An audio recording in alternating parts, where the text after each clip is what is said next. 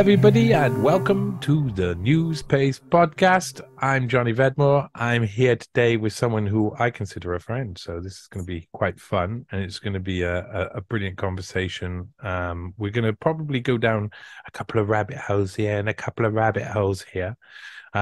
This is with EdTheTechie. You'll find him on Twitter, Get or whatever, as EdTheTechie.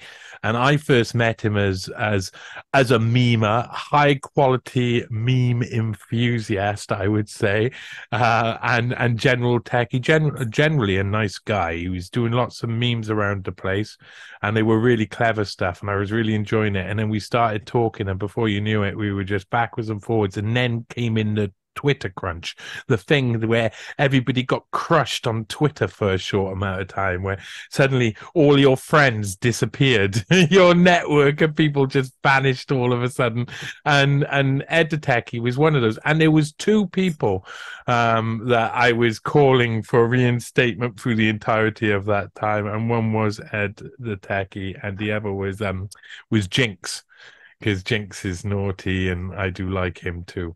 And both came back eventually, and it's progressed. I've been so lucky to go and meet Ed and hang out with him properly, and get invited into his life in some extent. So this is Ed. He's from Brighton. He knows a lot about this and a lot about that, little bits about this, little bits about that, and he's going to tell us all about it. Ed, how are you doing today?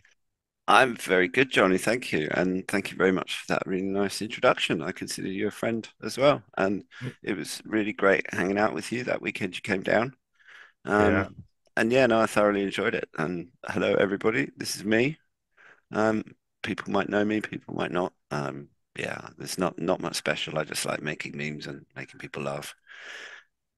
Making memes, making people laugh, but also, treating people with a base sense of honesty and understanding, cutting through the stuff too. That's what memes do, is what art does, isn't it? Well, that's the whole point. It's one of the most powerful weapons we've got, quite frankly. And if you think about, there's actually a great meme floating around about memes, which is of a dinosaur, basically with a turtle, and the turtle's just hidden away, and the text over the dinosaur is like $1 trillion marketing machine. And then on the little turtle, it's like loads of little people on Photoshop. And the humor, it cuts through so much. It really does. I mean, you can't be afraid of something if you're too busy laughing at it, and you can't take something seriously if you're too busy laughing at it. And I mean, I exclusively focus on world leaders and people in the public eye. I very occasionally I make a meme of a friend, but I will restrict myself to people who cartoonists and political commentators and stuff are all lampooning in the press, or not lampooning enough. Um, and yeah, I'm kind of relentless. My current thing at the moment is replacing Rishi Sunak's head with Roland Rat, which, if you know me on Twitter, you will have seen them. And every single picture that Rishi Sunak's Twitter account puts out of him that I can Photoshop, yeah, it gets the Roland Rat treatment. And I make quite a few people laugh, but mainly I make myself laugh, which is why I do it. Yeah. I got you with that one. I think you touch on a few things there. One thing is that, and these are very serious, because whenever you have like some form of cultural output, some sort of artistic something, it always like makes you realize how life works and the prisms that we all look through and stuff. And so it's all very intriguing. What it links in with me at the moment, and what I've been looking into, is how PR and marketing basically are the filter, the photo filter, the filter app for nearly every single thing in our society. Every single thing gets its separate treatment of PR and marketing, in a way that is really intrusive. So I was telling someone, I'll tell you this quick story. I was telling someone about how policy is made.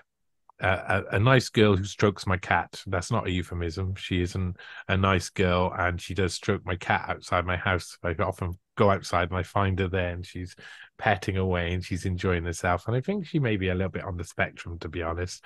And I said to her something, and she replied something back and mentioned 20-mile-per-hour speed limits. And I was like, basically, the same policy institutes make these policies for both parties, so it's irrelevant. And she said, no, that's not true.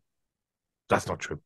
And I said, no, it's just like policy institutes make policy, and then they sell it to political parties, who then sell it to the people to get into government, and then they implement it into a legal framework, and that's how it works. Policy institute first, then politicians. Politicians don't actually come up with policy. Policy institutes do. And she ran off down the street. I mean, really ran off down the street. But then I got to thinking why that was so scary. And you take away what you're doing specifically is you're taking away the filter of PR and marketing. You reverse it. And that is a filter that is on everything. You can't get the policy institute doesn't get to its policy across if it doesn't market it and PR it well enough, and it doesn't get to government, and then it doesn't get into a legal framework and so on. And if we can find ways to do what you're doing in one section and we reverse PR and marketing, I think that's what I see in what you're doing. It's like reverse PR. I think that's largely what memes are, actually, Johnny. I think that it's but I think they're born out of a sense of frustration, and you try and put into words what that frustration is, or you try and express the frustration. And I mean, I tend not to use a lot of words on my memes. I like the pictures to stand for them on their own, because it gives people the opportunity to create their own words about them. And also it has the other benefit of not being, you can't OCR it, so you can't have a computer scan it and read words and then use those to filter it or censor it or whatever. I'm also, I should how say, long, just quickly, remember that last bit, how long do you think they'll be able to scan the picture and know what the picture means? Well, the thing is that it's easy enough for them to scan the picture, but if they scanned one of my Roland memes, all they would scan is a picture with a Roland rat face. So they might be able to identify the fact that it's got Roland rat in it, but the machine wouldn't necessarily be able to distinguish between one of my memes and a screenshot from a Roland rat TV series, for example. And just for the record, so that people know I'm not a Labour Party supporter, I replace Keir Starmer's head with Beaker, which is my new thing. I like it. And that will be. It took me a while. I had to go through different ones. I tried him as Sooty. I tried him as a Womble. I tried all sorts of different heads for Keir Starmer, and then it wasn't my idea actually. Someone online, I can't remember who it was on Twitter, made the suggestion, and I just thought, yeah, with that red hair, it's just so, it's so him, and he's a dark one. Yeah, ultimate Muppet. I really want to go into next year. I am going into a lot of the Labour Party. Now I know you're not. You say you're not Labour Party, so this interests me a little bit, because what do you consider? Do you consider yourself on the current political spectrum at all, or are you like me? Are you kind of like everybody's a bloody loon, and they're telling you bollocks all over the place? Which one are you going with? I'm like you. I mean, I'm politically homeless before COVID happened, and before all of the nonsense with all of this right wing label that the certain sections of society like to throw around at people like me. If you actually looked at how I think society should be organized, go on, my friend. How would you like it to be organized? Well, no, but I would probably be relatively centrist, because there's certain views that I've got. I mean, for example, I think that every country should have a Second Amendment to start with. And I'm in favor of capital punishment, but I'm not in favor of corrupt courts. And so as long as there's a possibility that an innocent person is going to be executed, I don't think that we've got any business executing people. And I don't think there's any such thing as a completely fair justice system. But whereas I Mm. always considered myself probably more left of center because I do believe in things like social safety nets and stuff like that. But now I'm a right wing extremist. Yeah, I know, me Um, too. and My and dad was a steel worker. Now yeah, I'm Lenin or something. Oh, no, not the opposite. Sorry, I'm Hitler. No, he's even a bit left wing. Who was on the Who was on the right? I don't know. All of the dictators were on the left, weren't they?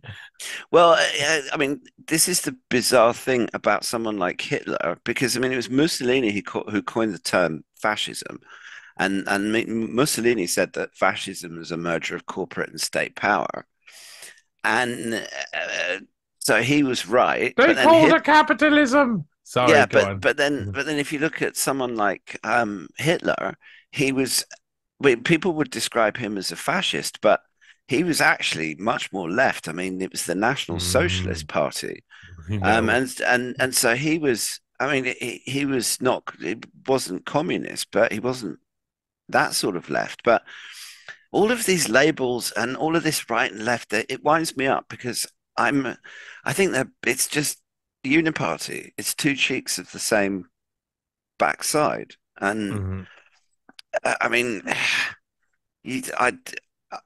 It irritates me when people who are supposedly call themselves awake sit there talking about leftists and rightists and stuff Mhm. like that. And I'm like, well, you've obviously clearly got a bit more waking up to do, kind of thing. Yeah, yeah, yeah. Because I mean, Marx was funded by a lot of the same people that funded people like Adam Smith. And I mean, the whole Marxist ideology is just it's I mean, it wasn't even well written for crying out loud. I don't know if Mhm. anyone's tried to listening has It, tried to actually read Das Kapital. Oh my God. Do you But know, I keep what you got in mind there, but I decided I'd try and read it. This was probably about 2017, 2018, when I was still being called a communist a lot. And then I had a real hard time reading it because it's so badly written. So I ended up going, okay, I was working nights in a hotel. I'll just listen to the audiobook over and over again. So every night for a week, I kept trying to listen to the audiobook. And it was just a guy going, and look at you, all of my enemies. Ha ha ha. I'm going to create something, and yours is bad and mine is good. And that was basically it. I just seemed to be fundamentally a really immature man being gloating about how good he is and how clever he is and how good his system is, while like knowing what his system actually has done over the years. Just it makes you feel sick. It makes you it's just yeah, not attached to based in any reality. Like but then if you look at a lot of that, I mean, the communist ideology, all of none of that is based in reality either. It's mhm. all, I mean, they don't take into account the way that economic systems work. And I'm not necessarily in favor of just allowing the market to do everything because corporations are psychopaths. I mean, this has been established by all sorts of different psychology studies and everything else that the psychopaths either become mass murderers or they go into business. And it's so you can't just have unfettered capitalism. But what Marx was proposing is like fairy dreamland. And what he actually created, what they ended up creating with it is more tyranny, more Yeah, yeah. autocracy, more of the enslavement. I mean, there's a I like voluntarism, which is the new name that anarchists are calling what they believe in. Mm-hmm. That because you can have you don't need it's not about no rules, it's about no rulers. Mm-hmm. And actually, if you go on the basis that human societies are self-organizing, then you can't have mayhem. But there has to be, I mean, there have to be some political philosophers out there that aren't on the right and aren't on the left and have some good ideas. But people like that never get heard because the way that academia works and the way that the modern world works is you have to be on board with whatever the current narrative is, Was and you can't. Go on. I was going to say what's bothered me, like when I think about Soviet Union and you think about all of the foibles and mistakes that were present within the Soviet Union, you got like warehouses full of the same size shoes that no one's going to wear, yeah, and other things like that. And I think that was just really representative of people. And again, you've just brought up something very interesting where you said, has anybody actually read Das Kapital or any of Marx's like work? Have you like once you actually read it, you realize that it's not easy to implement or understand. That a lot of it is just like blue versus red or just one team versus the other, so it's just a nonsense at the end of it, combative nonsense. And that the reason why there was all these warehouses full of these things that no one was going to use was quite simply that everybody pretends to understand it, so it says yes, we're going to enact it, and then they're just waiting for the other person to enact it so that then they can just follow the lead, but no one's taking the lead because no one knows what's going on. And that's what it turned into. If you question the fact, the state of hypernormalization that occurs from that, then you get sent to the gulags, and that's Yeah, basically it. Yeah. absolutely. And anyone, if you look at all of the great advancements in human technology and human thought and art and everything else, they all came from the periphery. They all came from the mavericks. They all came from the people who were called crazy until they were called geniuses. The radical ideas are never accepted immediately. And what we have now with all of the scientific papers, I mean, it's like not many people know that a Dutch company called Elsevier Publications owns almost all of the scientific journals. And it's you have these gatekeepers. It's like you have Google that owns search results. You have Facebook that owns um, whatever the hell's Facebook owns. It's Facebook seems to be less and less. It seems to be less point in it by each passing day. I mean, it's basically where I go to remember birthdays. So that usually so that I don't get in trouble with my mother for forgetting someone's birthday. But all of my friends and family know I'm useless at it anyway. But Yeah, I forget all birthdays standard, so there you go. I'm sorry to everybody involved. and I mean, and you have these. I was just talking to a friend on the phone earlier this afternoon, and she has kids. And she was saying how her kids all want to be YouTube influencers or YouTubers. How is YouTuber a profession? Surely you have to have a profession Yeah, which you then YouTube about. I mean, you can't just YouTube my boring little life without.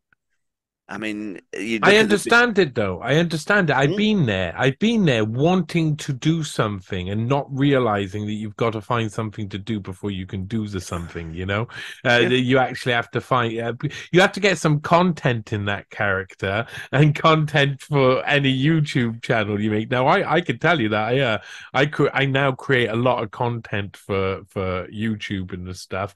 And I just like record everything basically. That's what I do. I go around recording everything. And that's being a YouTuber in a sense. You just got to go out and do stuff all of the time. And the thing is about the kids is that they're not. They want to do all of this, but they're going to hang around on benches and smoke weed like we used Mm. to do.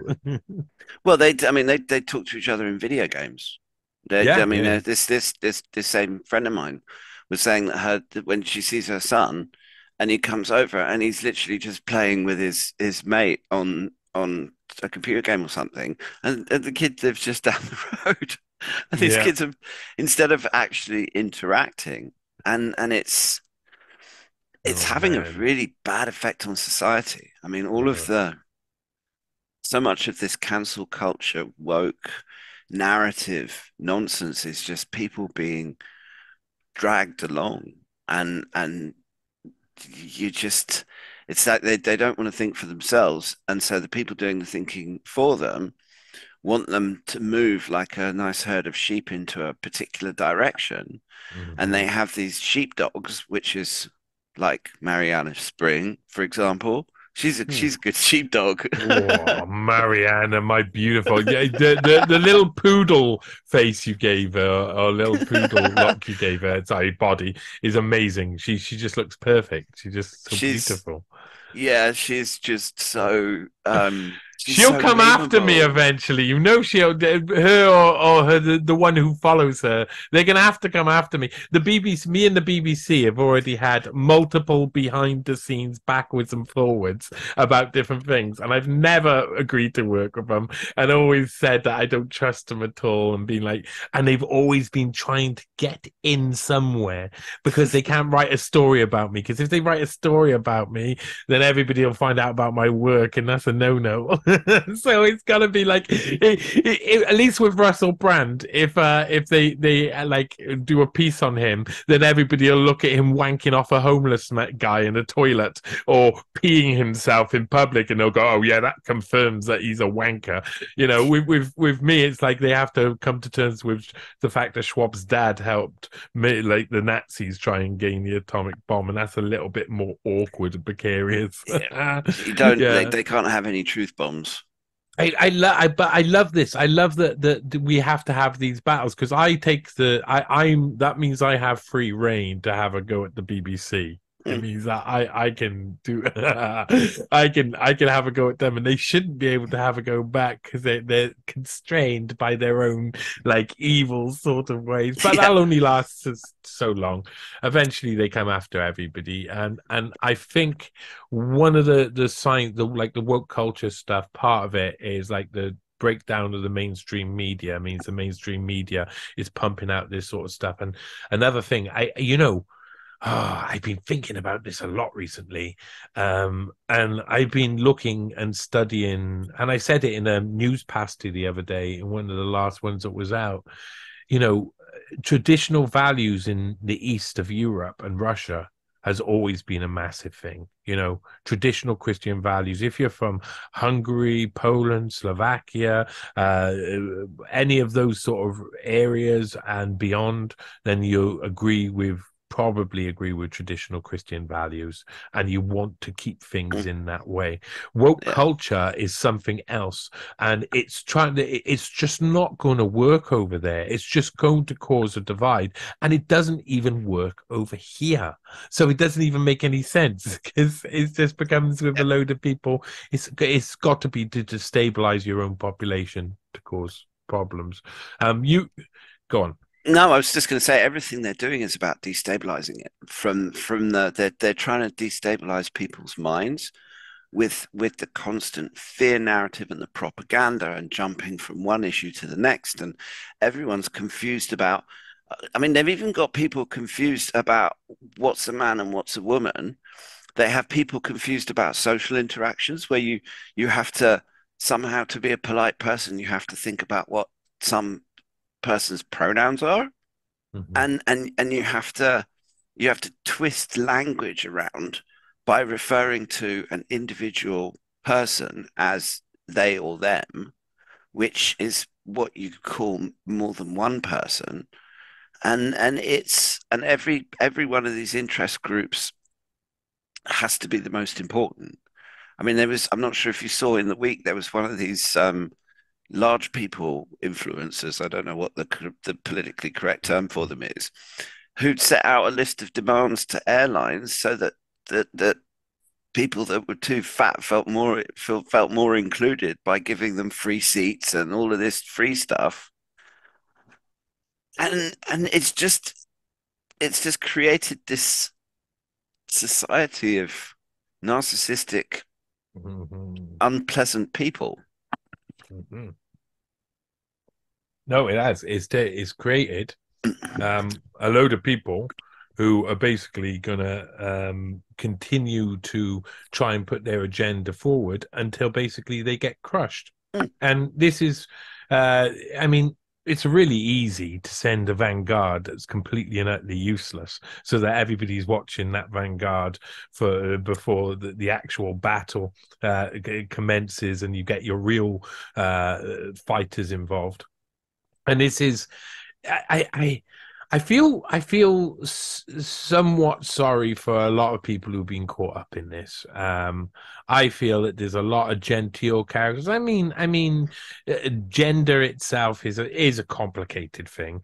Understanding how a effeminate scale of a spectrum of man can be, and how masculine the spectrum of woman can be, is just like, it's mind-boggling. I've met people who completely go against all gender norms in every different type of way. So there's like so many elements of it where I'm completely sympathetic with loads of different things. It's just this standard, unbreakable things that you just, women's safe spaces, the ability to suddenly like change reality as we know it, just not only logical, philosophical sort of things, but actual physical reality, to suddenly start naming things that aren't something else. Those things are the true problem. That's what's our society is sick with definitions, I think. Yeah, it's no, I agree with you 100%. It's so Orwellian. I can't believe we have generations and generations of people that have read Orwell and learned absolutely nothing I whatsoever. know. And then you've got another section that decided to turn Brave New World 1984 into training manuals. And I agree with you. The thing that really disturbs me about particularly the trans agenda is that they they do the opposite of what they say. They say be kind, and then they do really unpleasant things to anyone who disagrees with them.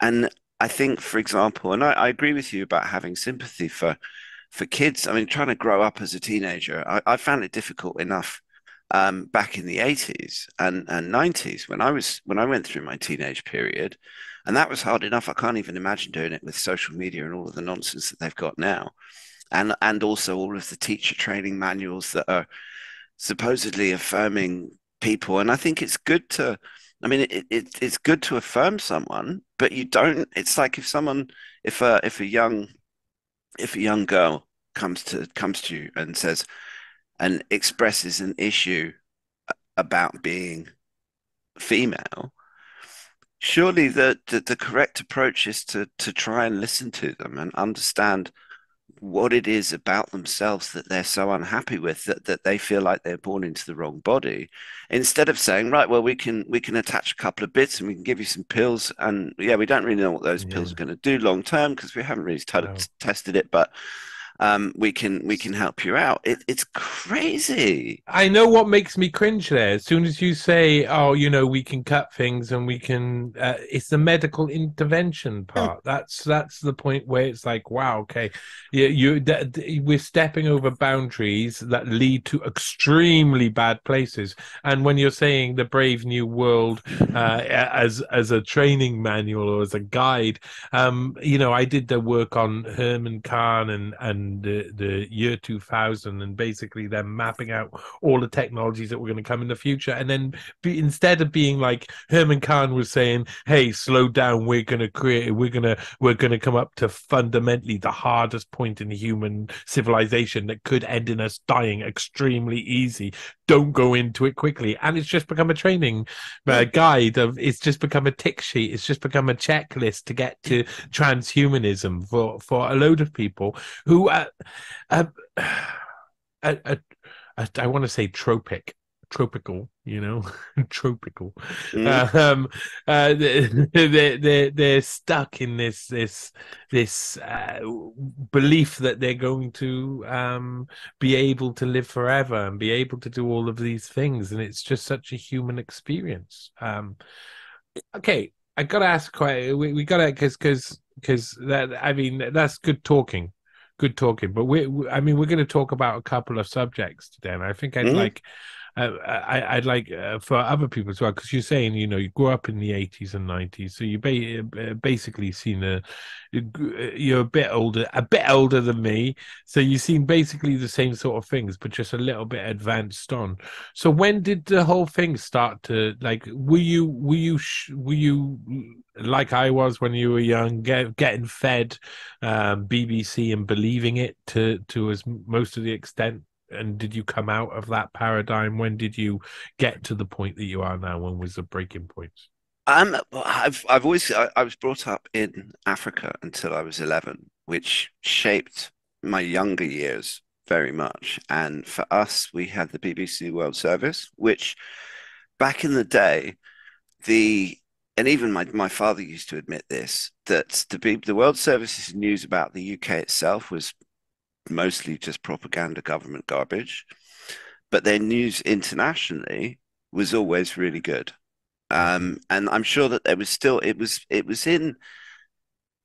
when there was the kind of people like John Pilger, in terms of, we're talking journalists that would actually go out to the war zone. I mean, you look at some of the really significant correspondence from the Vietnam War. I mean, Pilger is a good example because he's still going, and I don't necessarily agree with everything he says, particularly since the whole COVID thing. But I respect his journalistic integrity in the same way that I respect your journalistic integrity, and the research, and actually trying to find some sort of semblance about what's actually going on, and not just kowtowing to like moneyed interests and all of the assorted douchebags that are trying to control the world.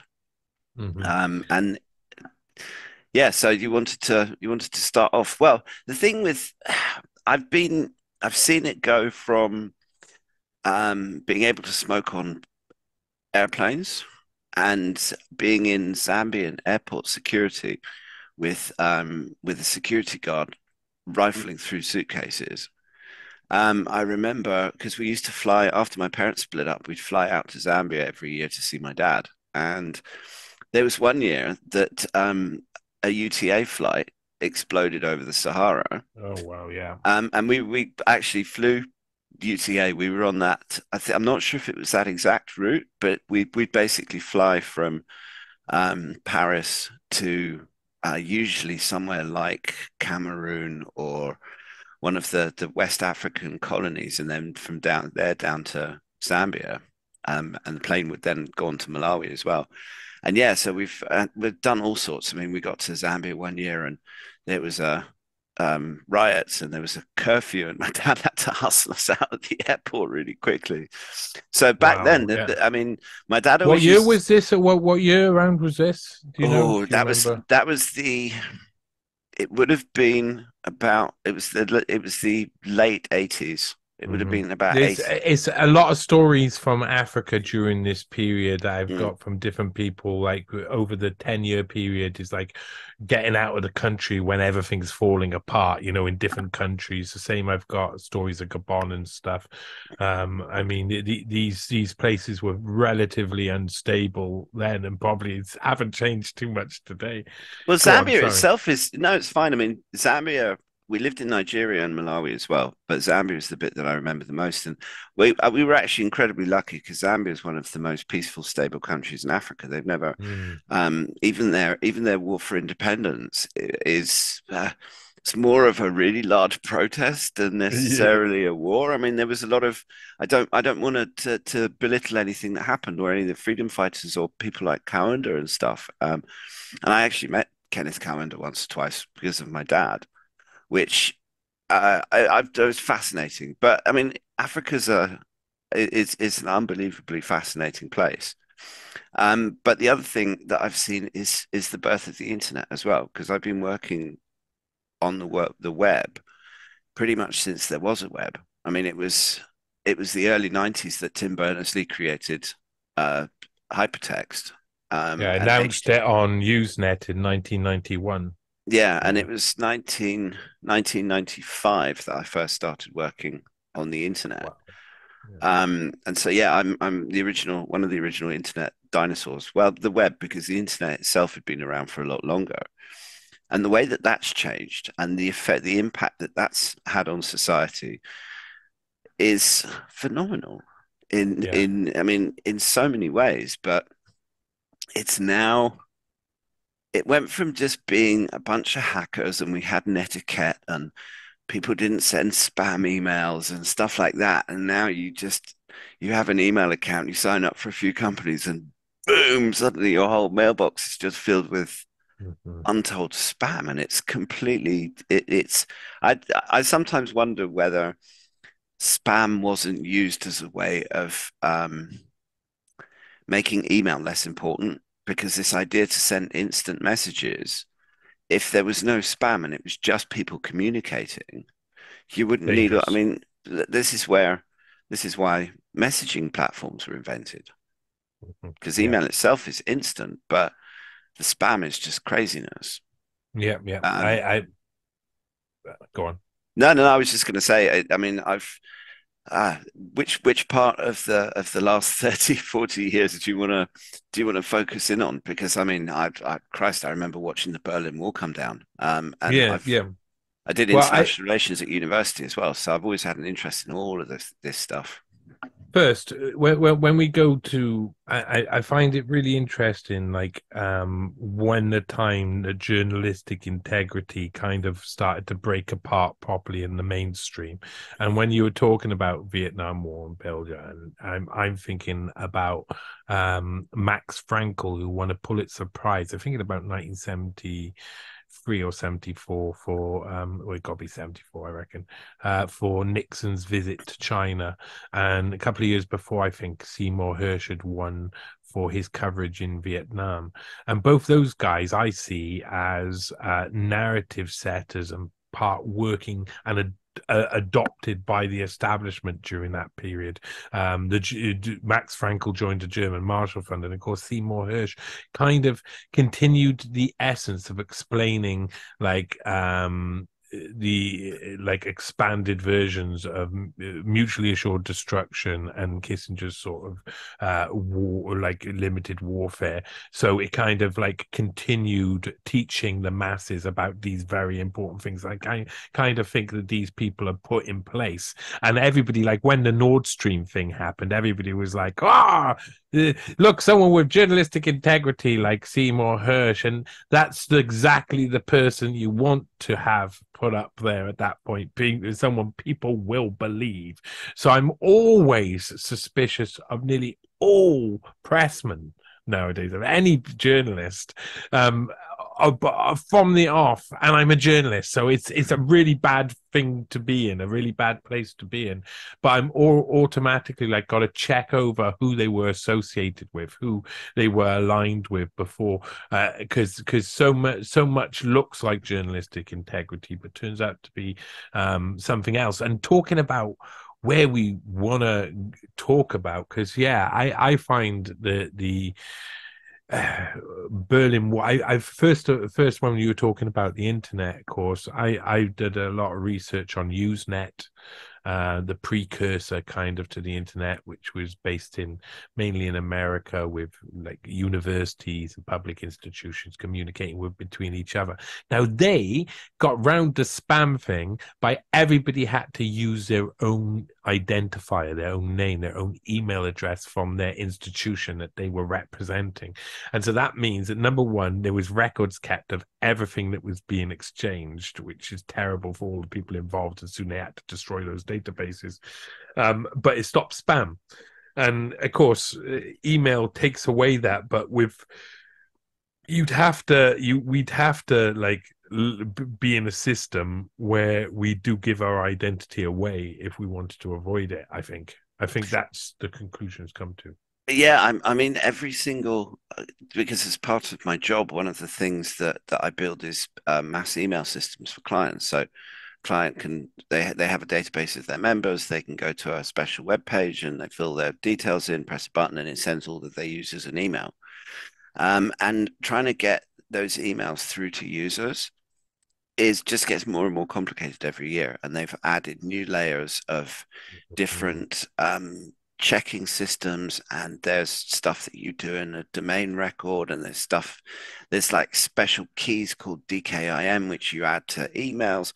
It doesn't stop the spam, but then it's also a lot of it doesn't class as spam because a lot of the what you and I have our inboxes filled up with is actually where you've had to sign up for a particular thing. And they've Semi-spam. yeah, and they've Pseudo ended pseudo spam. yeah, absolutely. Um, and there's just too much of it, and Mm-hmm. so this is now why when you're on social media. But if you look at Facebook, it's going the same way because it's just adverts and the same. I mean, I have a verified Twitter account, so I think I might see less adverts than the not unverified users.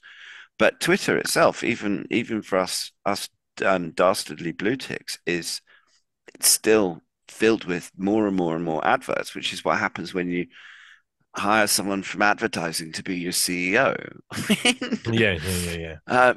Mr. Freedom of Speech, not freedom of reach, and Mm. Mr. and Mrs. Lawful but awful. I mean, it, it's it's craziness, and I mean, I am grateful to Elon Musk for buying Twitter and reinstating my account and connecting me with all the people out there that I'm fans of and that I enjoy interacting with and get lots of good information from, like you, for example. And it's kind of yeah, but it's so arbitrary because you know that just flick of the switch and you can be gone again. The masters can be against you all of a sudden, and that's what they are. They're definite masters. We have no Absolutely. control over these things, and then suddenly the wind changes just for a second. Yeah, absolutely. And I mean, there are still people that are persona non grata. I mean, Tommy Mm. Robinson, for example, who I had the establishment view of him as a far right, racist, scary bigot person, and then I saw who was it that interviewed him? I think it might have been someone like Majid Nawaz or one of the more well known of the um, influencery, truthery type. I don't like the word truther. I think it's silly, but Yeah. those on this side of the fence who like to think for themselves and do their own research. Um, and I came away with a completely different view of the man. He came across as extremely reasonable, extremely nice, extremely like a the sort of person that you think, yeah, that's a good dad that takes care of his family. Which Yeah. I'm not a father, and I don't even have a wife. I just had succession of bad relationships. But that's I'm not going to go into that one. But it's still I What's have that? It's like respect. I can hear a choir. Yeah, Anyway, but go I on. mean Sorry. I have respect for the husbands and the fathers out there Mm. who are providing for their families and doing the best for their kids, doing the best for their wives, and I have masses of respect for that. And it's some things are important, some things aren't. And the society that we live in is sending things in completely the wrong direction. Mhm. It's what you going back to what you were saying earlier about the whole trans agenda and how we're having to invert so much and twist things around to make it make sense. And it's all being done deliberately. It's and they're using that distraction and in the background to quote the War of the Worlds, they're letting their plans against us, Mhm. and slowly Yeah. but surely they made their plans against us. That famous quote, and it's yeah, and then It's it's like one of the reasons I like the stuff that you do is because you go properly deep into subjects. I mean, I'm good at skirting over things because I don't have a huge amount of time to devote to lots of in-depth research. And I get bored quite quickly. So I like to go from topic to topic and I like knowing a bit about a lot of different things. But reading some of the stuff that you've produced over the years, I've learned masses and masses and masses of detail. And I like the way that you go into um, family trees and genealogies. We had this conversation when we hooked up here.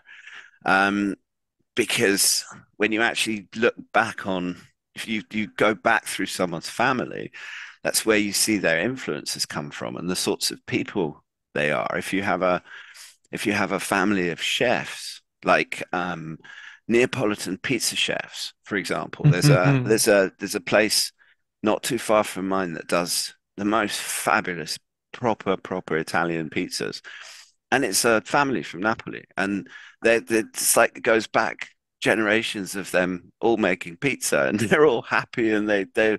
I mean, that's very different from someone like Bill Gates, who's Yeah, yeah. just this long line of um eugenicist, megalomaniacal, autocratic, greedy, rich, wannabe tyrants. I mean, In control of their arena, their family, their area, and trying to push their influence and their agenda upon everyone else since 1370 something. That's it's.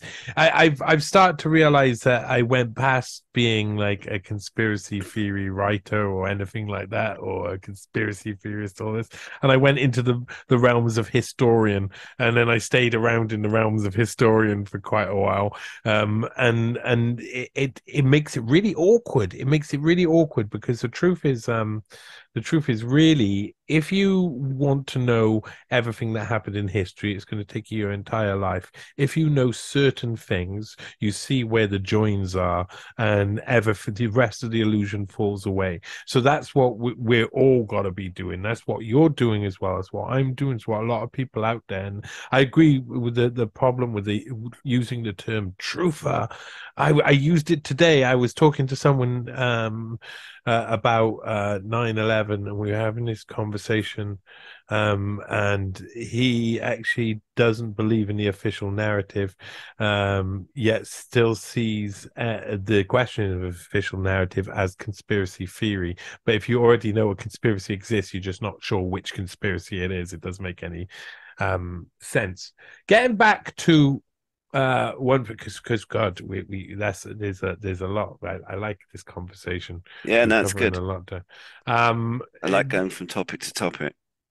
yeah, and it all seems to link up. So you were saying, how far you can go back, because I mean, for me, when I was watching David Hasselhoff performing in Berlin, and there being all the celebrations, I was pretty young. And I was watching the first Iraq War and stuff. I was pretty young. And all of that time, I believed what was going on. Rwanda, I believed. Bosnia, I believed whatever the BBC had fed me, and establishment reporters. And it was probably September the 11th that broke me out of that. Were you out of it before September the 11th? Um, I've been fascinated by geopolitics, particularly political assassinations, ever since Indira Gandhi's murder. Not that I was a researcher, and I did believe the official explanations. And I think um, when I first watched Oliver Stone's JFK movie, those sorts of things kind of softened my mind up enough that when 9/11 happened, that Mm-hmm. was when I still remember very distinctly not just what was happening on 9/11, but I still have a very clear memory of how it was a Friday afternoon at work, and it was about 4 o'clock, and I'd done everything for the week. I basically had an hour of time that I didn't have anything to do. So, and it had been bugging at me, and I sat down and I typed into, I can't remember what search engine it was. Was it Google? I think it was primitive Google back then. In fact, I think that was just when it was starting.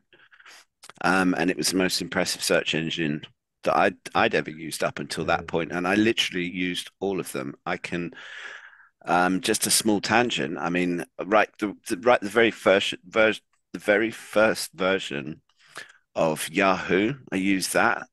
Um, and I typed what really happened on 9/11 into a search engine, and I found a website called whatreallyhappened.com, which is probably not the same result that you'll get for a search like that today. And to plug Mike Rivera, whatreallyhappened.com, he's a great aggregator. I mean, he has his own views, but he's good at pulling in lots of different news sources from um, local places. It's like if he's reporting on something that's happening in, say, Israel, like at the moment, he will be pasting in links to Ynet News and Al Jazeera and news sources that are actually in the area. So you can get it's a great site for getting alternative views about stuff, but also what's happening, what people are saying on the ground. Which I think you just need to, as you know, you need to be constantly trying to look at all of the information sources that you've got. And is this, can I confirm this? Is anyone else saying this? Does this feel right? Does this track with my previous experience? Does this seem like it? If I was a detective, I'd say who benefits from this? And all these different techniques that we all have to use constantly to try and figure out what the hell's going on in this world and to try and make sense of it, which is basically where my research started with 9/11.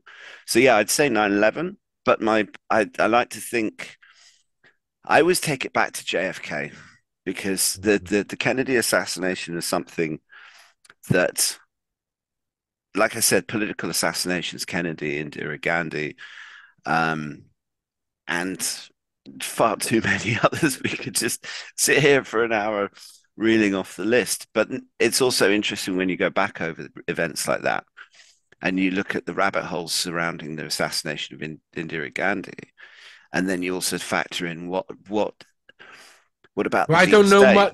I don't know much about the assassination of Indira Gandhi, and I probably should because I've skirted by that subject over and over again, but I've never looked for because I mean she came up in Pottinger. It's a Pottinger supremacy with Gloria Steinem befriending her when she was a young CIA recruit, just recruited straight out of India. Like, oh, I just met her. I just happened to meet her. So there's obviously they're getting the agency in there straight away. So you know.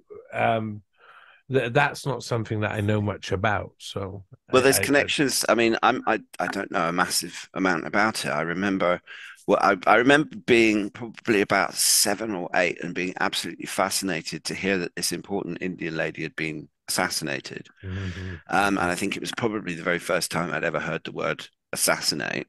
It's kind of a cool word as well when you're a kid. Yeah, yeah, But then my dad was really into Time magazine, which obviously it's not, I wouldn't describe as a reliable source of information now. no, I'd describe it as super gay. But anyway, go on. I'm a relic, so who No, knows if that's the right term. I agree, but they'd done this infographic of this whole area around where she was murdered, and I'm sure that there was more to it than that, and there was absolutely no alternative information in this article. I just remember as a child being fascinated by this whole notion that someone would get killed for being having a different opinion to it was just it was really it was a formative little moment for me. And then finding out about Kennedy and Oliver Stone's really, I mean, Amazing. That's one of the. I it's mean, it shook me when I was young as well. It just left me. yeah, I watched it over and over again, and it's a long bloody film. Well, it's like 3.5 hours or something. It's like almost Seven Samurai sort of level. I don't know. I can't yeah, remember. and it's and I've again, I mean, I've got it. I still have it, and I still go back and watch it. And I'm not Yeah, sure if you yeah, watched the yeah. It's update. making me wanna. It's making me. What do you mean? It's It an didn't. update. Yeah, no, he did a. Let me just pull this. Let me just find it in my browser, and I'll pull it up for you. He did a. It wasn't the movie, but it was almost like a review. Um, Not a review. What's the right word for it? He kind of. Hang on a minute. Let me just look. Yeah, it's called JFK Revisited, and it Ooh. was 2021. Um, yeah, JFK Revisited through the Looking Glass, and he sort of goes back to talk to some of the actors, and he just sort of looks at aspects of the story. It's if you're a fan of the movie, you should definitely watch this. I'll send you the link. Mm-hmm. because it's interesting. And that for me was, I was just about to go into university. Mm-hmm. And then for ages, I wasn't really that interested in I mean, I've always been interested in what's going on in the world, and I've always assumed that there's more stuff happening than we know about. I was a massive X-Files fan. And when the internet first came out, I was one of the people that was out there looking for different alternative bits of information, including the secret KFC recipe. Sorry, no, that tickled me pink. Yes. No, that was a thing. It was people, Yeah. but that was when the internet was um, much smaller and Hmm. less full on, certainly less pervasive. I mean, back then I was a computer nerd, and over the years of over the last, say, 30 years, I've gone from being a computer nerd to an IT professional. Hmm. Um, and the technology has gone from the very first web browser I used, which was Netscape 0.9N, and it didn't support background images or tables or forms or anything like that. No, it could do forms, but very, very primitive.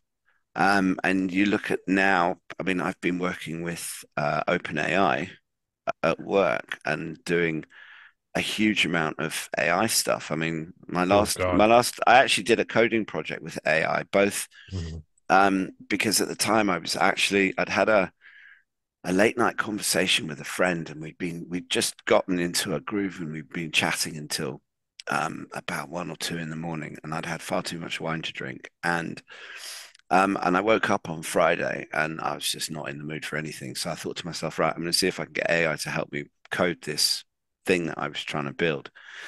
And it took me about half a day going backwards and forwards with it, multiple iterations, and um, getting it to debug itself. And I ended up with a script which I ran um, as part of the project for a client that I was working on.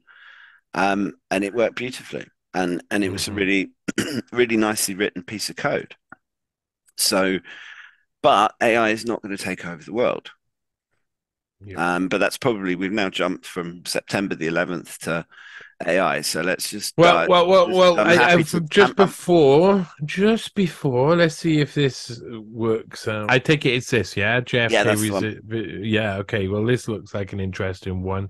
I also mentioned that Corey Hughes' book is out.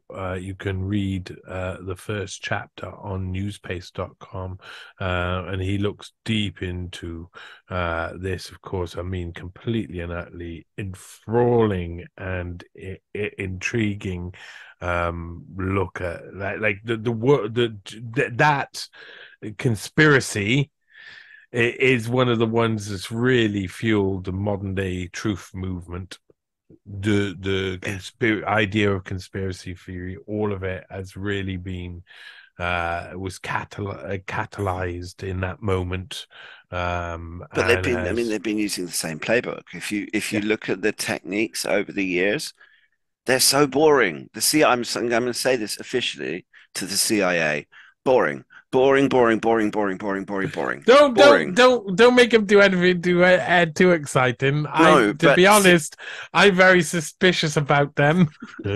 Those people, those three-letter people, and I've had enough of them to be perfectly honest. So, my message to them is just stop, will you? Just yeah, please no, stop. stop. That's it. But Just stop. the thing is that once you see, this is why I find it so difficult that even people who are more aware of this stuff, instead of the kind of sleeping masses, um, it's yeah, I just, you see the same playbooks. And the thing that got me, it was actually when the whole Rona started, and when they started accusing people of being anti-vaxxers, and they started really clamping down on people. You know what it reminded me of? It reminded me of the anti the pro-Israel people during 9/11, because there was all sorts of threads. There are, as you know, there are all sorts of different threads that come out of 9/11, and there's Mhm. quite a few of them, like Dancing Israelis, which you look at, and it's a kind of things that make you go Mhm. and echoed Barack nearly straight as soon as it happened, coming out and saying, yes, this was done by Osama bin Laden, bloody, bloody. Yeah, No, it's and ridiculous. Bibi Netanyahu saying, "Oh, this is going to be really good for Israel." Oh yeah, no, it's really bad for America. Sorry, really, really bad, really tragic, really, really bad. Um, Terrible. and there's too much. This is, but I was trying to wake people up after 9/11. The number of people that I tried to have conversations with, and to this day, they are still locked into the official narrative, and they're the ones getting jabbed. Mm-hmm. Despite me saying, "Look, I don't trust this. I'm not doing it." No, and it was. I mean, I came out of it a lot better than a lot of people I know. I mean, there's a lot of people whose lives have been pretty much destroyed by it. Not counting the ones who trustingly took the thing and ended up with all sorts of bad things. And my heart goes out to every single one of those more than anyone else, because they're the ones that thought they were doing the right thing and got shafted for it, and now are being completely ignored. Yeah, of And course. it's one of the things I will always do on Twitter is I will always try and amplify any voices of those who have been injured. Um, and yeah, it's really sad. Stings of 9/11 firefighters, and or every Absolutely. single like sort of heroic moment that where they step up in the face of adversity, and it turns out it's a major psyop, and Yeah. it's all they're just going to be used a little pawn, a public pawn in the face. And And even people who even this, and there's so many going right the way, if we're talking about JFK, going right the way back to the Kennedy assassination. People like Mary Pinchot Meyer, who was she was the wife of Cord Meyer, who was heavily involved with, he was in the CIA. And yeah, he so was pretty his important. circle, yeah, and so I mean his circle included people like James Jesus Angleton and I'd some of love to look those. more into Cordmeyer. Sorry, I just say when Well, you it's mentioned his name, he's that just that one, he's extraordinary. He's extraordinary. Mary Meyer. There's an interesting book. It's called Mary's Mosaic, about Mary Meyer, because she was actually found dead on a towpath in Washington. Um, as which and she basically she had a diary. She was one of Kennedy's mistresses. Is a towpath a little bit smaller than a footpath? Well, no, it's along a canal. Hmm? You know, Yeah, yeah, you yeah, know, yeah, back yeah. in the day where I they just had. like the idea toe and foot. That's all. Anyway. Right, sorry. Yeah, yeah. I could It's help that it. Welsh humor coming out again. Yeah, it But is. I mean, she's a fascinating character. I'd be really interested to see anything, because she's connected into that whole level of the CIA, which was involved in what happened. And she, being Kennedy's mistress, reportedly never believed the official explanation, and through her contacts was able to gather plenty of information, and find things out. And yeah, she was taken out. It was classic. Yeah, that's dangerous as hell. I mean, back then, Yeah, pre probably, I would say probably about pre-millennium. I think after the millennium, they really cooled down on their assassinations. They started to just like spies started to call each other out, and I think they realized warfare was changing because of the online world. So it's no longer going yeah. to be. You can destroy someone and their credibility if you're in control of the media too, and that wasn't the same. They didn't have the same kind of control back then. So I mean, it's just such a different world, and It, yeah. yeah, the The spies were media so wasn't so concentrated either. I mean, certainly if you look back in the 60s, the amount of independent, certainly in the United States, I mean, not so much in the UK, but in the US, there was a lot of independent TV stations and radio stations and mm, newspapers. And over the years, it's been consolidated down into fewer and fewer. So actually, I think it might have been you. I listened to a podcast of yours where you were talking about the Gutenberg press. Does that sound like something mm. that you've talked about? Or is that I've I once or think twice mentioned the Gutenberg press, but it depends what it's about. But well, probably no, in not. the context of information, how they when the Gutenberg first came out with his press, and suddenly the printed word was no longer just the domain of monks and learned people. Um, Suddenly you had the Christian Reformation, and you have Yeah. all of this Tyndale. stuff that happens as a result of um, the printing press. And now, if we fast forward that to the internet coming out, it was the same process. The same thing happened where initially everybody's got a web page and everybody can find everybody Yeah. else. And Yeah. there was no Google, there was no gatekeepers, there was no algorithms, there was no shadow banning or anything like that. Everybody had an equal voice. Everybody had their Um, balls yeah, clearly on display. absolutely. And then everybody's then over the years we were all funneled into these platforms to the point where now there are people that think that Facebook is the internet because it comes on their phone and it's their first gateway into the internet, and so they think Facebook is the internet. It actually reminds me of a really funny. This happened probably about 15 years ago, and with clients and also friends and people, I try and be helpful technically because there's a lot of people out there that don't like the technology, don't understand it, they're forced to use it, and they just are just they don't want to do it. And so I offer to help, and I do that particularly with clients, even if it's not necessarily related to whatever we're working on. And one of the we just had this meeting in the office. It was a prospective client, and we were just getting friendly. Um, and we had this big screen, and we were looking at web pages and prospective designs for their site and stuff like that. And at the end of the meeting, he said, "Ed, I hope you don't mind, but I'd like to ask you a technical question. Um, what's the difference between Firefox and the internet?" And I was like, because he's talking when he says the internet, he means Internet Explorer, which is the default browser Mhm. that he had on his system.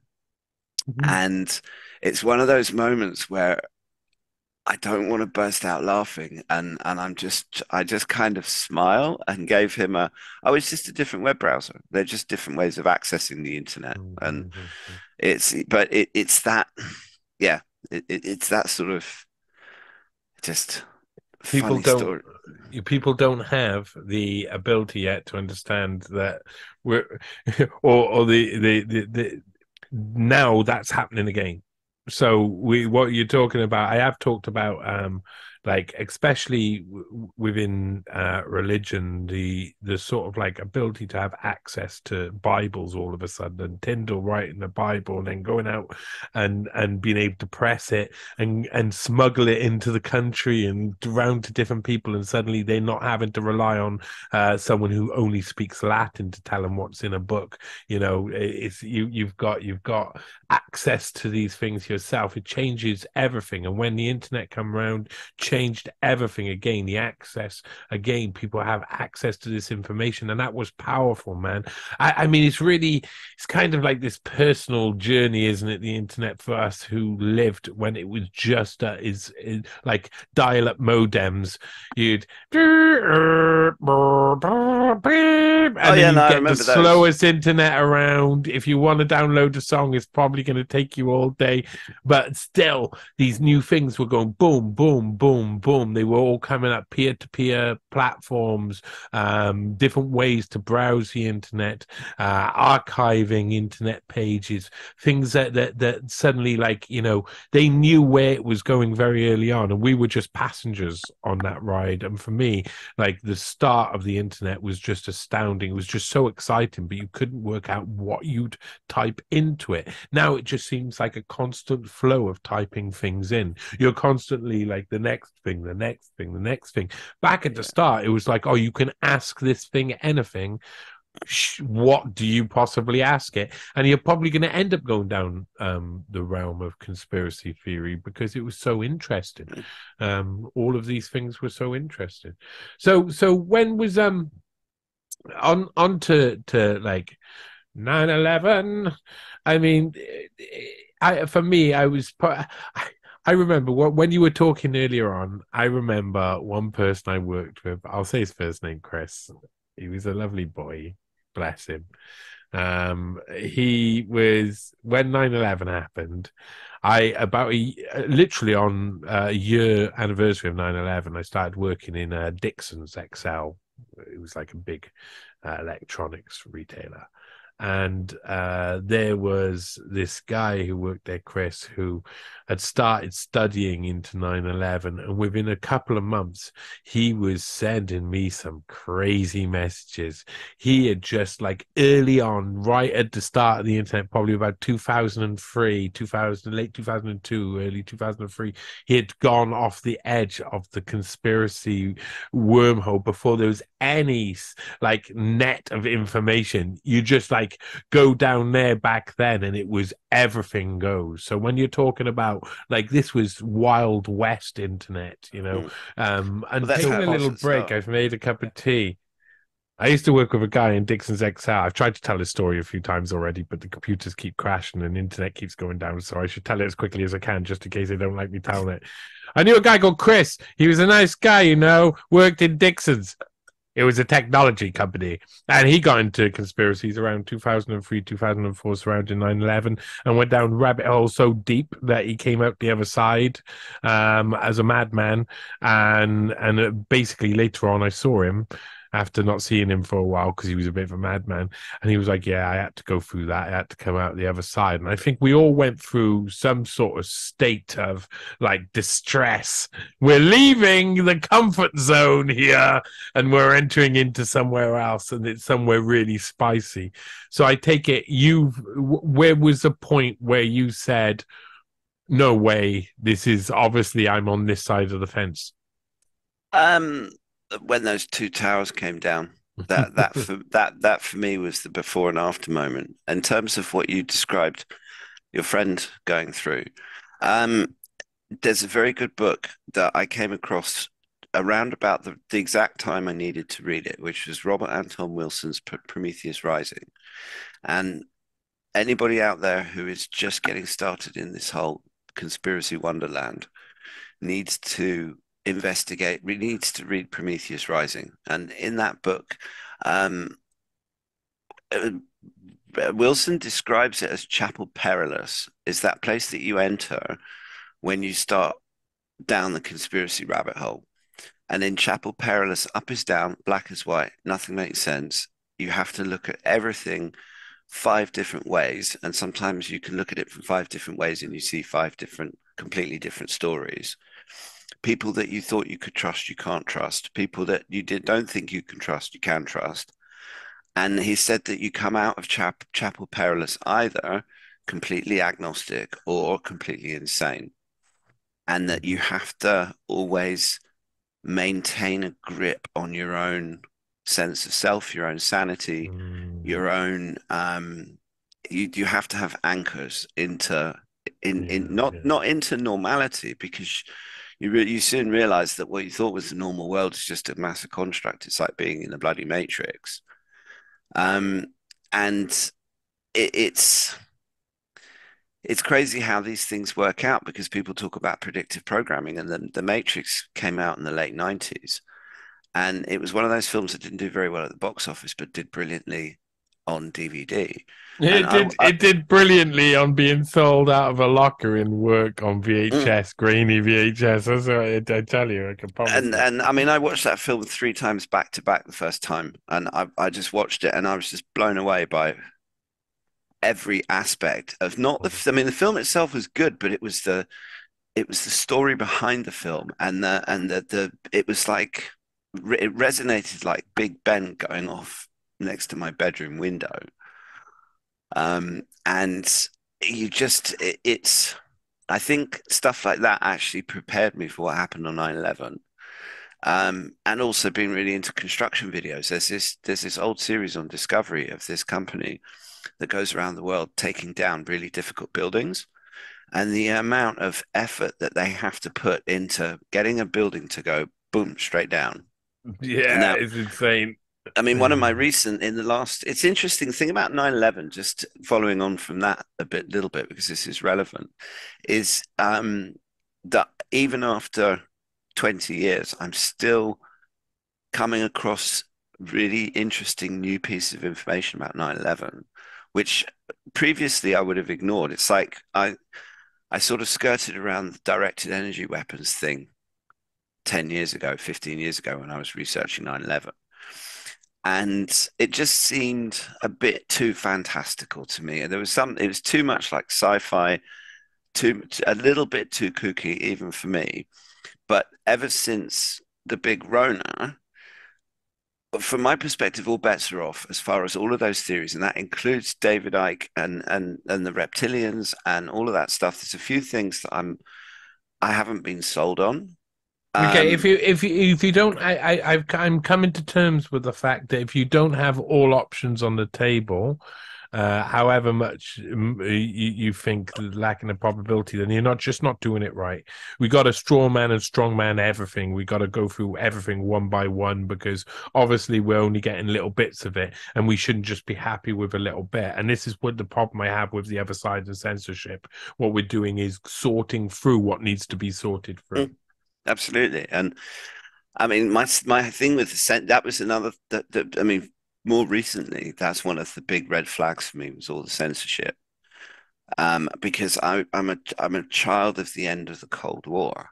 I remember, as I said before, I remember watching the Berlin Wall coming down, and there was that Scorpions concert. They did Winds of Change.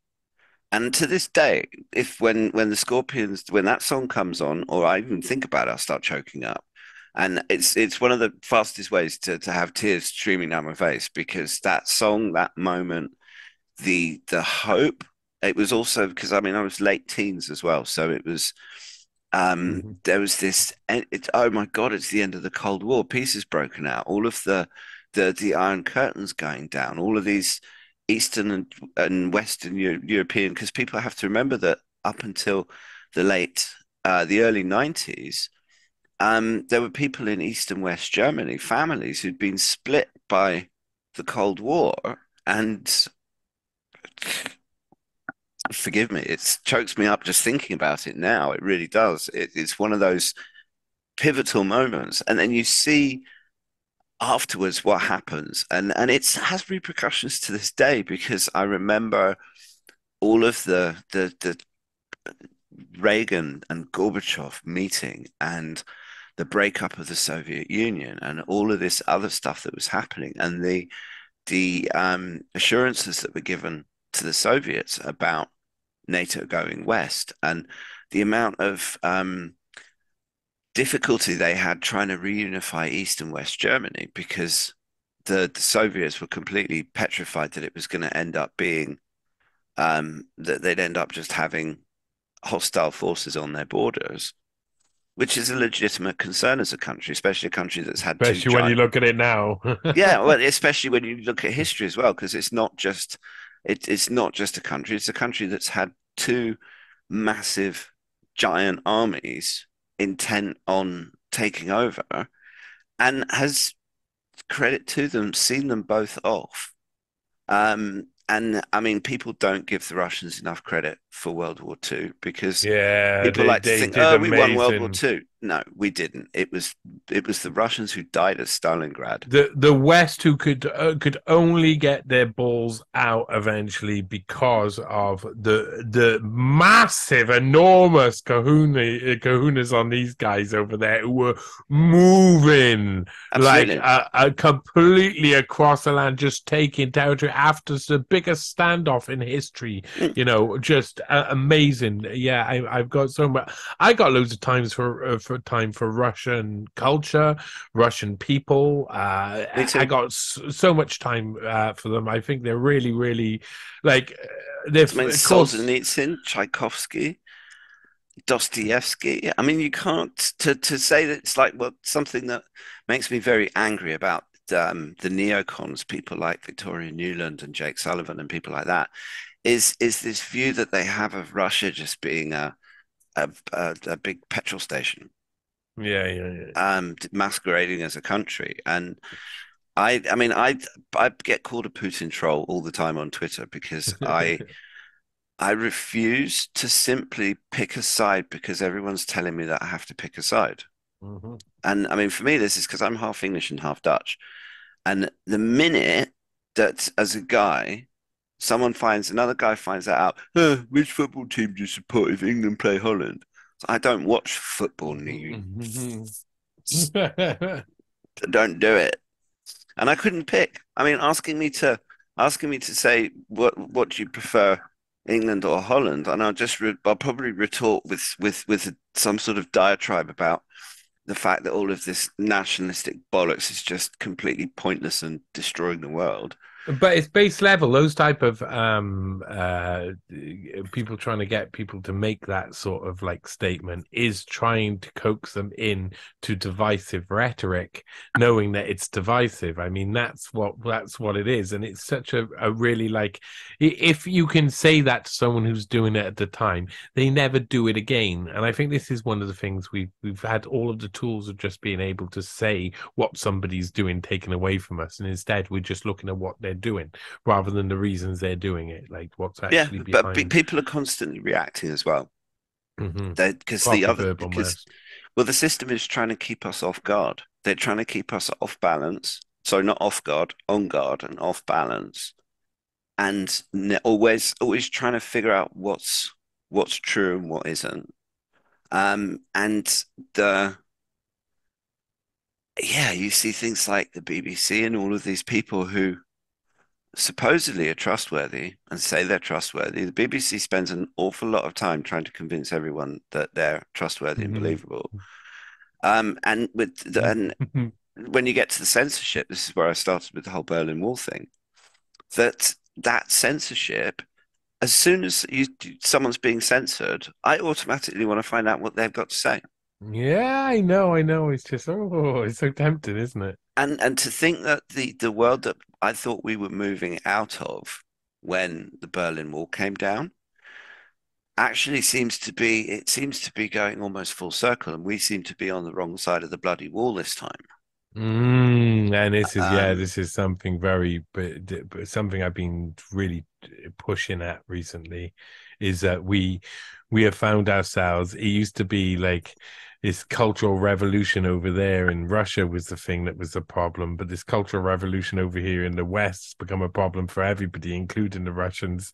So I mean, we have become the same as the Soviet Union was, split apart, rife for falling apart, mm, an yeah, empire falling apart. well, it is it. I mean, we are watching this civilizational change and the shift in power, and I'm not convinced about the BRICS, but I will say that I like the idea of a multipolar world much more than a unipolar world. And I Yeah, think agreed. that um, I don't necessarily, I have trust issues generally, certainly for the last 3 years, Mhm. in terms of what I'm hearing from official people, whether that's Putin or Biden or Xi or Sunak or whoever. Um, I suspect that they're not giving us the whole truth. But when you see when you look at what they do instead of what they say, and on the one side you have these arrogant, fake smiling Western leaders like Sunak, who want to try and think he's everybody's friend and he's doing everything for everybody and he's working to sort the country out. Same with Starmer. And at the same time, their actions undermine their words all the time and they just Yeah. work on narrative. And the country's falling to bits. They can't fix the roads. There's constant shortages in supermarkets. Inflation's going through the roof. The healthcare system is basically non-existent now. Hmm. And then you look at somewhere like Russia, where the economy is basically booming. The sanctions have completely backfired, and they're only hurting us. Um, I just heard that the Germans are buying Russian liquefied natural gas, which they could be Yeah. having much more cheaply through the pipeline that was blown up. And Oh. it's just, but it's when you actually look at all of these different things, they're like links in a chain, and that chain stretches right the way back to the JFK assassination, further back than that, just goes on and on. And there's events that are links in this chain. What one of those events we're going to speak about is uh after the British version of 9/11, the seven Yeah. seven bombing. And I know you know some things about that. And for me, I like discussing these things out loud because I don't think they've been discussed enough. Especially like people's experiences, trying to understand what people went through, is really hard. And I think it's like the 9/11 attacks was a collective hit on America, or perceived as that. That's how the 7/7 bombings were pushed in the UK. And I remember that I had moved out to France 3 days before. I had been on the underground. I arrived in another country. I was about to start living in another country for the first time, and then these bombings happened, and it was just like I couldn't take my eyes off the screen. I was just, even though I knew that there was probably a load of this was probably an operation happening deep down. I know this. I know this to be so. It's obvious it doesn't taste right, it doesn't smell right. 9/11, we've already seen what's happening there. It became fascinating to see how they display the drama to us, and that became what I remember of it, being very like feeling distant, but feeling like it was something that was a really important part to what the story that they were creating of being British.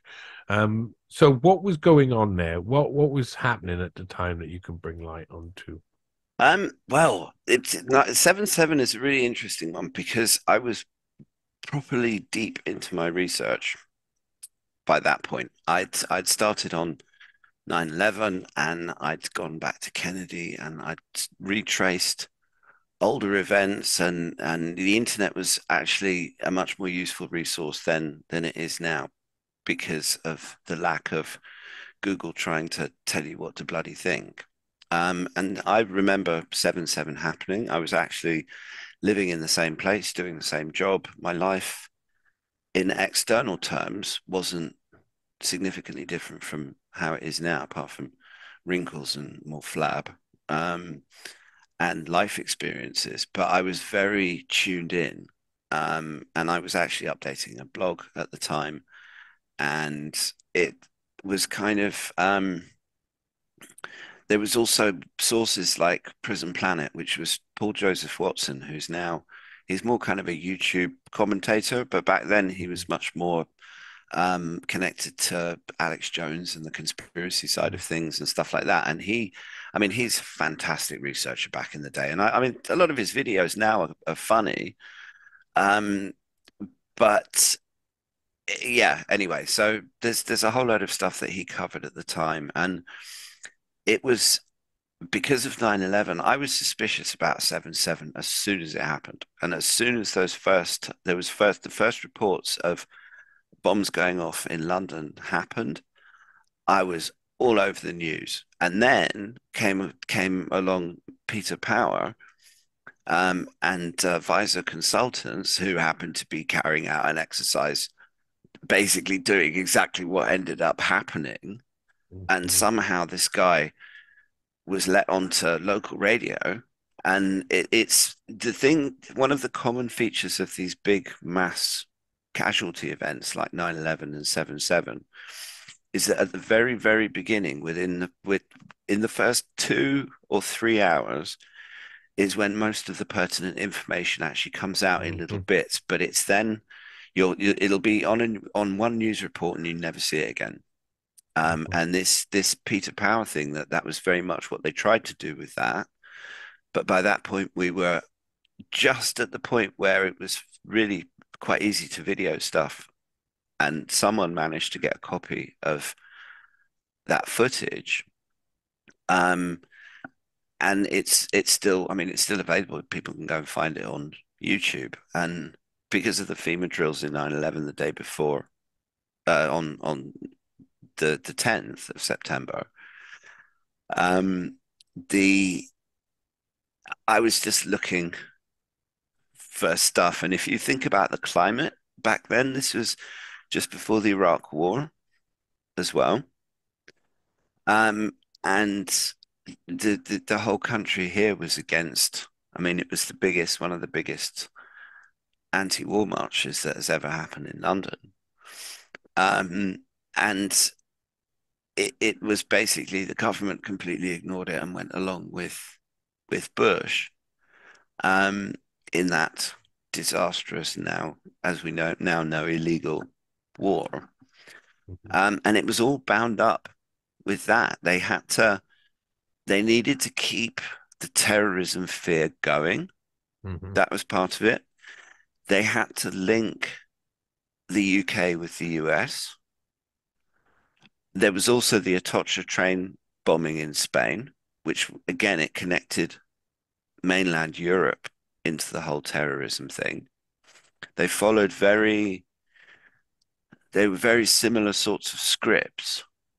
And I mean, there's so much about 7/7 itself, which didn't make sense from the supposed bombers through interesting reports from various eyewitnesses who I remember hearing about at the time, who were saying that they were having to walk out of train carriages that had um, where the metal shard, where the metal of the floor of the train carriage was actually pointed upwards, as if there'd been an explosion from underneath. Mhm.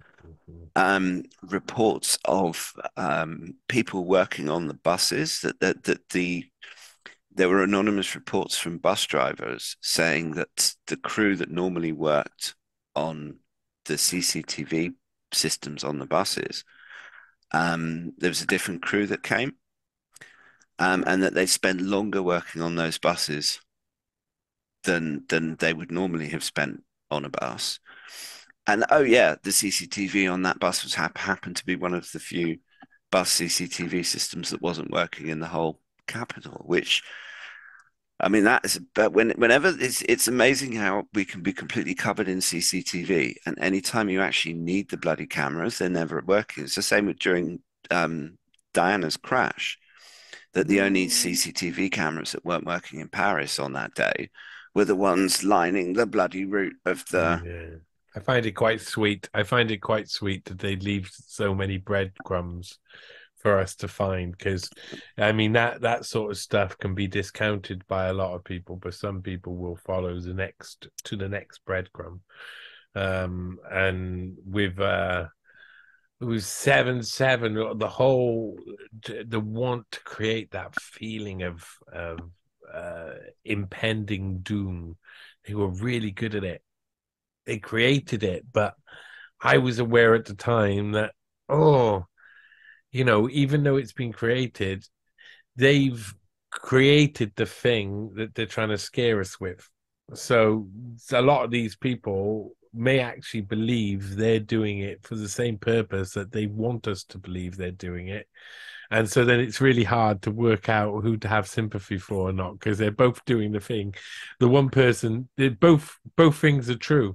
There's a conspiracy to do a load of events to force policy elsewhere and force wars upon us, and then there's someone who believes in what they're doing something for God and for something else. There's two things are true simultaneously. It becomes so very confusing.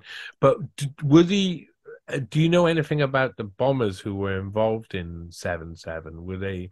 They were basically just regular people, and Yeah, my yeah. my suspicion about them is that they were family men. There was one of them that had a new baby. None of their friends reported any kind of extremist tendencies or anything like that. And my pet theory is that they were actually part of the exercise, Hmm. that they were basically hired as Muslim-looking dudes, upstanding British citizens. Hey guys, do you want to earn some extra cash? I mean, like I said, one of the guys had a new family, for example.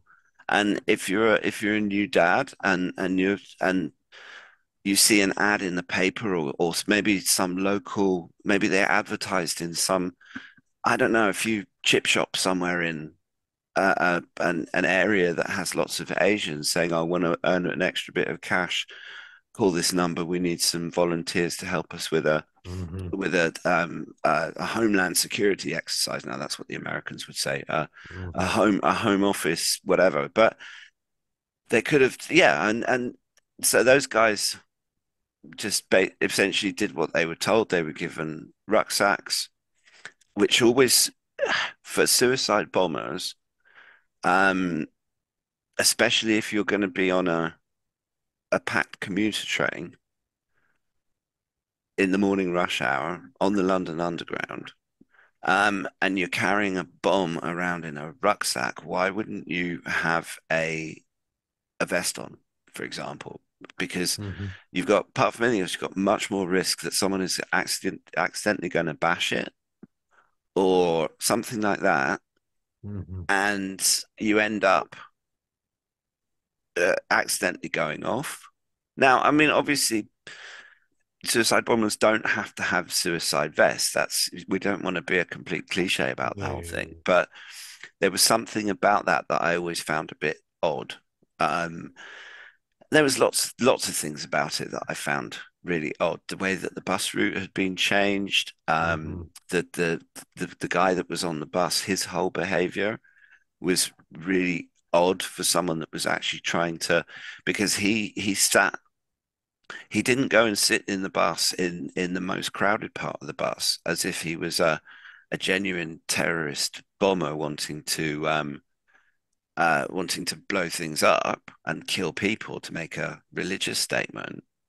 Um, he was actually in the least crowded part of the bus, as far away from everybody else as he could get Mm. without not being on the bus.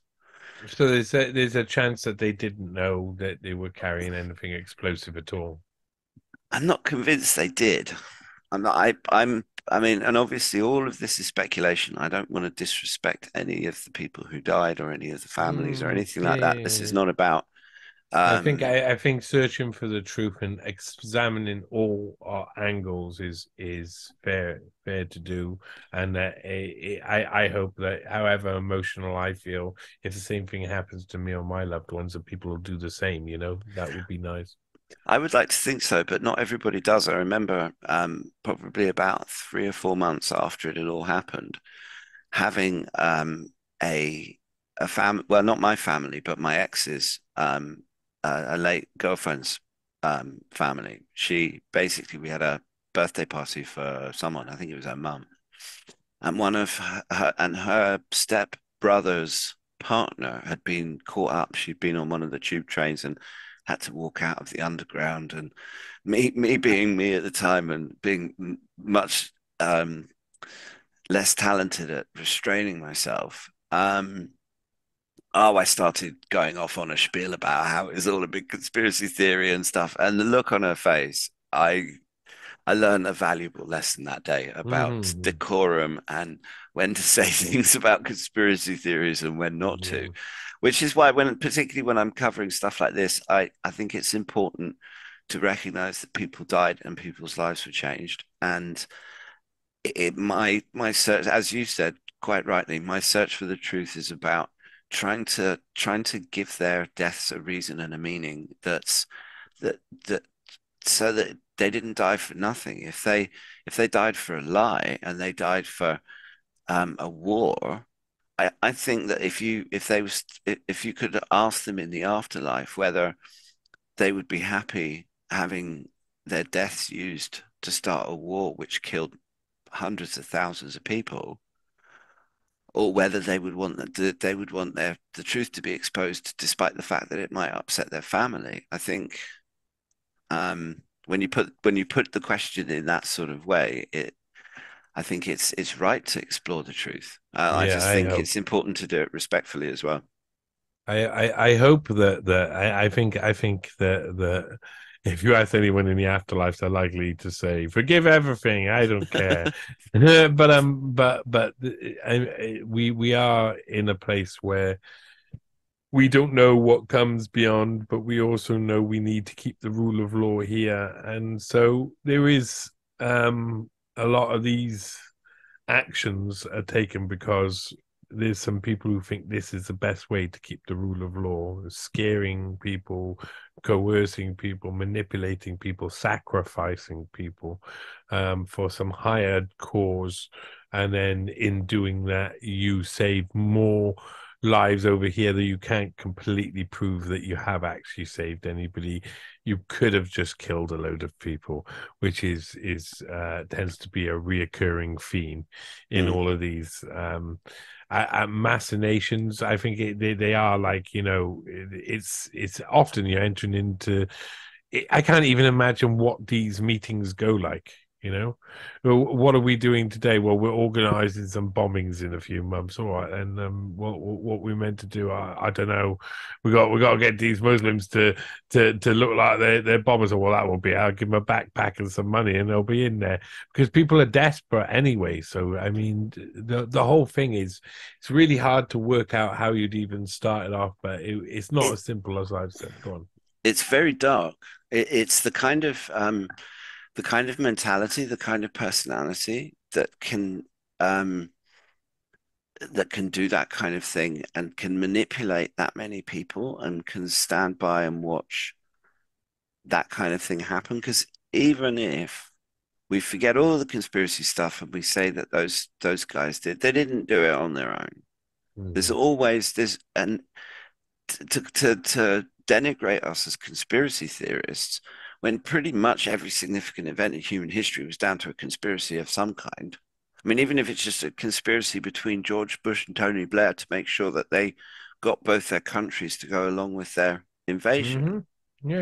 And the well-known conspiracies about what was it, that Catherine Gunn, where there was an NSA memo asking for information about Security Council members,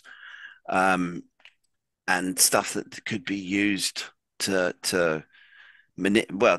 strong arm them into going along with the resolutions that they needed to go along with to make the war happen.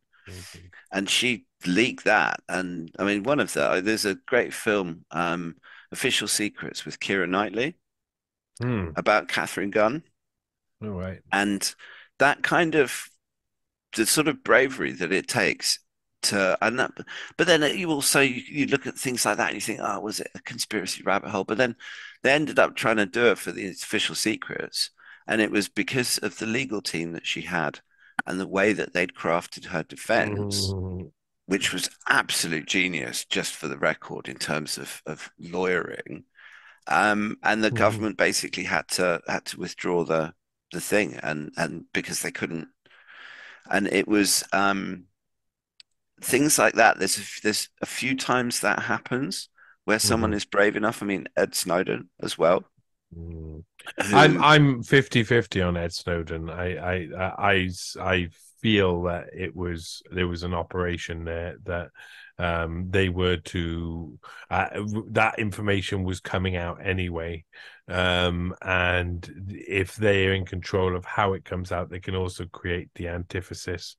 And Greenwald, oh, it's suspicious. All of this, all of it. The way they've like switched allegiances. I think like lots of people I talk to seem to assume that they must have compromise on some of these people, and that when you look at their lives, it's like always easy to compromise them. But everyone could be compromised. Yeah, indeed. And I do accept that as both a warning and criticism of going too far. I do try and walk a line. So like I say I'm 50-50. I'm willing to turn around and say, personally, I think Snowden was a bit of a construct. And I believe Greenwald is one of those who are like allowed to be semi-establishment whistleblower sort of journalists. I find the same with Matt Taibbi and other people like that on that sort of scene, Aaron Mate. And I know loads of people are like, oh, they're independent and they're really important. But then you look at what they do and they kind of like, it is a very like, I call it the neo-establishment underneath. But again, to be honest, well. I try and take the information that they produce on face value, and I look at it myself to see if it makes sense. And in some cases, like, I mean, Matt Taibbi, he gets some gold stars from me just for coming up with the Goldman Sachs is a vampire squid on the face of humanity. And I mean, his Easy research. one, no, easy Oh one. no, it's an easy one. It's just a nice turn of phrase. But I mean, he Yeah. did some of his work during the financial crisis. There was a lot of stuff that I read by him where he actually helped me understand some of the shenanigans that were going on. Mm-hmm. And I mean, I agree with Ryan Christian from Last American Vagabond about the Twitter files, how it's all just been screenshots and snippets, and but they've said that they're going to release actual stuff, and it doesn't happen, and it just seems a bit like a some sort of musky sort of psyop type thing.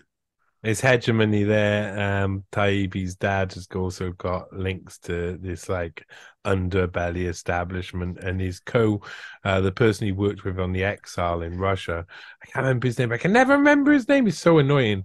Um, oh, it's always on the tip of my tongue. It's one of those. They wrote a book together. I think it's called The Exile something something something. It's a very racy book where Matt Taibbi says lots of naughty things, and so does his co-author and co-guy for The Exile. But he said it's Amos. I think his last name may be Amos. Anyway, he said that basically Taibbi knows he's going to follow in the footsteps of his father and enter into establishment stuff.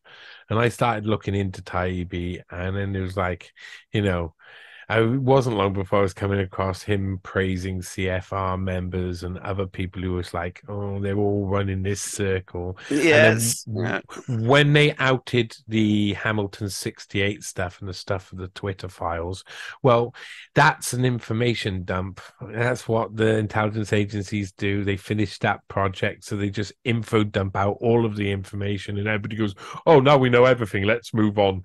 And it's actually, there's a whole layer of reasons why they were using that stuff to do whatever, and people are just, they see the information dump and just go, oh, that's solved, problem solved, we have all the information, but they haven't come to the conclusion of what that information means and what the information you're still not being showed means. And I feel that Taibbi is one who is walking in the same like walking along with people who are doing the same job as he's doing in different areas. Mm, And so all of these people, they pump out the same people. It's the same people that someone like Russell Brand would have on as guests. A lot of the people who Russell Brand would have on as guests, people are like, oh, yes, I agree with them. I agree with them. And I agree with them. I agree with them. But then I look into them and I go, I'm a bit worried about who they are and what it really means, because a lot of what you're given, if you're listening to someone, it's probably because you've been tricked into listening to someone. That mm, tends to be the good yeah. rule of thumb nowadays. So these characters who are like, the establishment says this really important person, like Seymour Hirsch, has this to say about what happened at Nord Stream. Everybody goes, yeah, okay, I'm going to believe everything he says. Yes, I heard. Or Aaron Mate starts writing articles. Taibbi starts saying things. All these different people. Seymour Hirsch, Seymour Hirsch, Seymour Hirsch, Mm. and the same tentacles of this octopus, a different type of octopus than the one Taibbi was talking about with Goldman Sachs, is out there doing the same sort of like sucky stuff that sucks. Right. So Yeah, we're coming to the gold in end. my sacks, as they Ed, say. right at the end, we've had a chat about a load of different stuff. We were going to talk about some subjects in particular, but I had a feeling No, that this well, would we covered happen. what we were going to talk about because we'd Yeah. started on the 7-7, and it did take us about an hour to get there, but I feel like it was an interesting hour as well of Yeah. Yeah. just covering lots of different bases. The thing is that it's not until you start doing that a little bit that you actually begin to start to see how things are connected together. If you spend too much time down one single rabbit hole, you forget all of the other ones, and it's it's a bit like a frog lily pads, hopping between lily pads on a pond, kind of thing. It's a nice way of putting it, but it's you have to skip around a bit because all these things are connected. There's no certainly big events, 7/7 bombings, 9/11, invasion of Iraq, COVID, etc. It's all they're all links in a chain, like I was saying. Hmm. Yeah, big moments in a massive Mm. chain that is all over the place. And once you realize how things work, you start to see how it can all be manufactured to be the way it is. And that's I mean, what's going to be your aim for the future then? Are you going to keep on the meme front? I suppose you're talking about like working within like doing AI stuff now, so I suppose that's going to be all of the rage, and that'll take off. Where do you see us going in the near future with that? Um, well, as far as the AI goes, I think it's going to integrate the same way other technologies have. The only problem is that the other side can use it for much more nefarious facial scanning control stuff. So that's where the memes come in, because I just hope that some of the memes that I put out get seen by people who are just germinating questions and just starting to say, hang on a minute, are these people really serious? Um, and in between the memes, hopefully they'll see some of my other tweets and connect with some of the people that I'm connected with on places Yeah. like Twitter.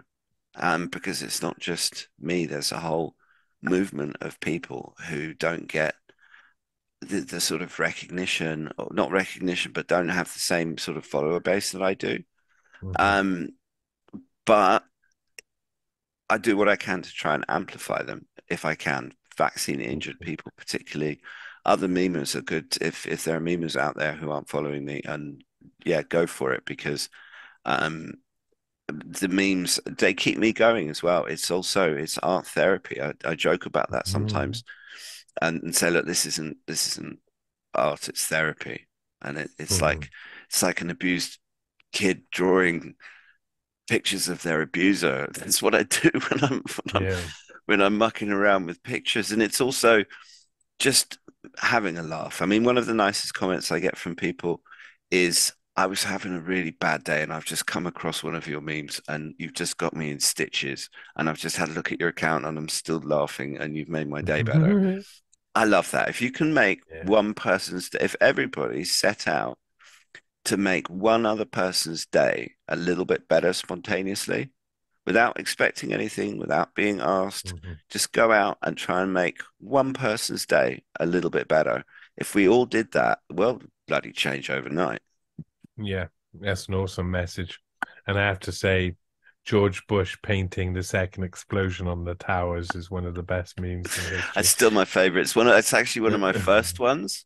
Um, Really? yeah, and it's one I of those. can hear Bob Ross. I did the meme for it. I did the caption for it, and just gonna paint this one a little friend.